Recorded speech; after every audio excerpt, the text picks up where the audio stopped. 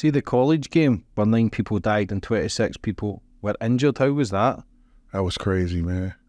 And it was like, we had 18 guys who were supposed to work outside. Puff had called me the day before that and said, yo, Gene, we don't need those 18 guys.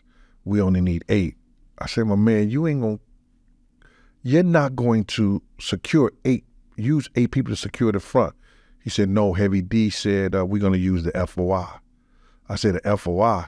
He said, yeah, Gene. So I told my man, I said, yo, man, I'm not even going to do it. And then he told me, he said, man, we just go ahead and do it. The stars are going to be there. And we just, Puff said, we don't got to do the outside. We'll just do the gym. He said, we'll do the gym. I said, okay. We'll secure the stars in the gym and so nobody would mess with the stars that were coming in. When I got there and seen the setup, I went to Puff directly. I said, yo, dog, some people going to die at this damn door if they don't set this barricade and this shit up right. He was like, no, Gene, just let them do it. Let them do it. Don't worry about it. Go to the gym and help the people in the gym. You know what I'm saying? Help the, the stars that come in the gym and everything like that.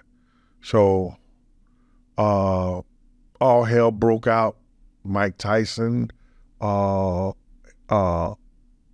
his name? LL Cool J. And they was the biggest stars back then coming from New York. Mike Tyson and LL in the same place? My man, listen here. All hell broke out at that door. And then next thing you know, when they burst through the glass door and they start rushing Jessica Rosenberg, I think Rosenberg, with the money. Her and one of the guys I put security on her, they ran downstairs. But she shut the door on him and everybody else. And that's how the people start suffocating downstairs. The dude radioed me. He said, yo, Gene, I can't breathe. I can't breathe. His name Eddie. Eddie is one of the guys. He's home now. He had did 17 years in the Fed joints for distribution of cocaine. So he's here to tell his story too. So he said, Gene, I can't breathe. I can't breathe, Gene. And then I ran around the gym,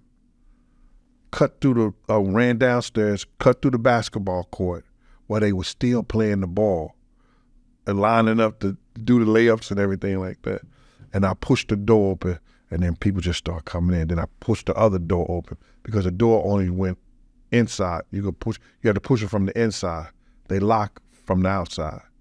So I just pushed those doors open. People just start falling in.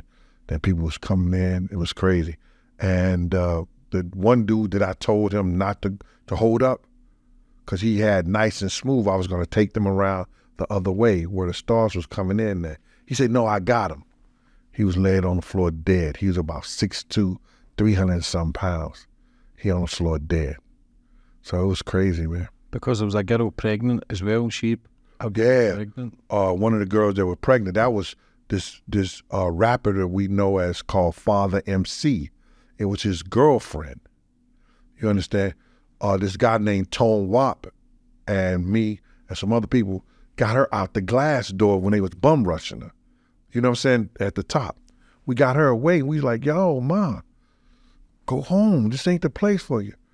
Turned around because, everything that was going on, she snuck down the steps and they found her dead too. How do you deal with that, Gene? I never did.